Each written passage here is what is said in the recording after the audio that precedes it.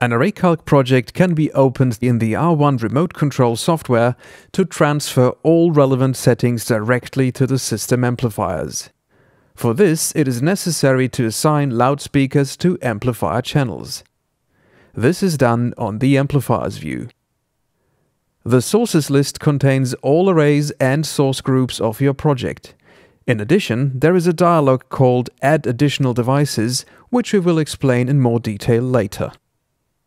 The quickest procedure is more or less automatic and takes less than 10 seconds. Link All Cabinets assigns the maximum possible number of loudspeakers to each amplifier channel. Configure All Amplifiers automatically sets the amplifier model, the remote ID, the output mode, and the channel name. Then save the ArrayCalc project and open it in R1.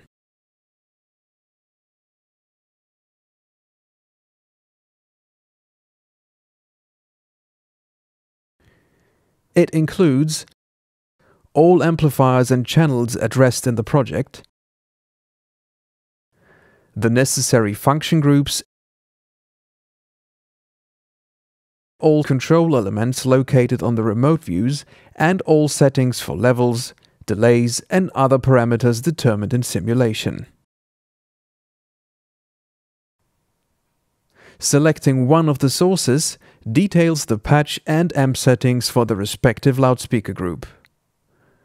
The header section provides global group and amplifier settings. The cabinet section offers individual cabinet information, which allows you to patch amplifier channels to the cabinets in the array. By pressing one of the Link Cabinets buttons in the corresponding column, several cabinets are linked to one amplifier channel.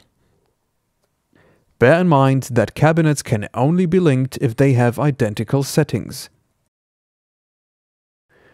The device and channel names of an amplifier are automatically generated by ArrayCalc based on the program preferences. You can also enter an individual channel name and change the output mode and the remote ID. Make sure that all channels of any one amplifier have the same remote ID. In each array dialog, you can use an individual Link Cabinets option for the selected source. Below the sources list, a Configure Amplifiers option provides amplifier selection and configuration which only applies to this particular array or pair of arrays. The Configure Amplifiers option for a particular array automatically applies the settings you've made for the input type or input mode, input source, and start ID. Point sources are set up in the same way as an array and provide the same options and restrictions. If you want to use the Link Cabinets and Configure Amplifiers options, it's recommended to form useful groups of loudspeakers with respect to their physical placement to avoid inefficient cabling. For the subarray, the device type to be used, as well as the desired input mode and source, can be specified separately. The Link Cabinets and Configure Amplifiers options are also available. The cabinet section, however, is slightly different from the other sources because it is subdivided by subarray positions. Just like the arrays above, the subarray can also be configured automatically. Additional loudspeakers can be added to the project for remote control reasons only. They will not be acoustically simulated in ArrayCalc, but will be included under the defined name on a separate view in the R1 project. Within the configuration section, select the loudspeaker series and number of cabinets.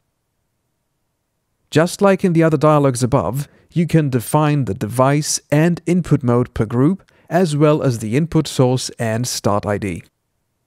Specify the loudspeaker type in the cabinet list, set the link function, channel name and amplifier output mode, and channel as necessary, or use the Link Cabinets and Configure Amplifiers option for a quick setup. The additional devices will also be configured automatically when you click the Link All Cabinets or Configure All Amplifiers option. Once everything has been set up as desired, simply save the ArrayCalc project. If your setup does not comply with the requirements of an R1 project file, ArrayCalc issues a warning message.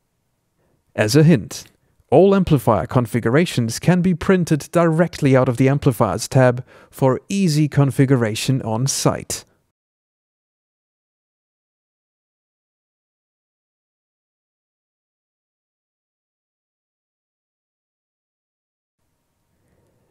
When the system is set up, open the project file in R1.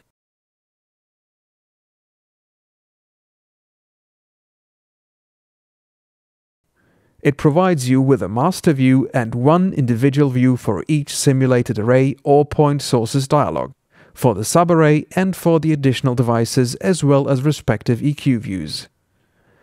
To send all parameter values to the system amplifiers, simply go online and recall the ArrayCalc snapshot. Further information is available in the context-sensitive help section that can be opened by pressing F1.